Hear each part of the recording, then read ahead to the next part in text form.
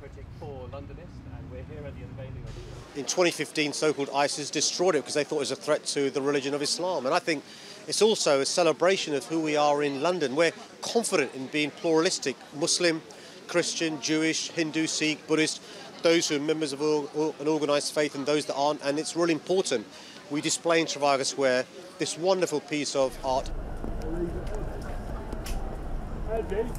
It is an extension of an ongoing project and a commitment that I began over 12 years ago to reconstruct the more than 8,000 artifacts that were looted from the Iraq Museum in April of 2003 during the invasion of Baghdad. But it's also grown to, unfortunately, include the archaeological sites that were ravaged in the aftermath of the Iraq War.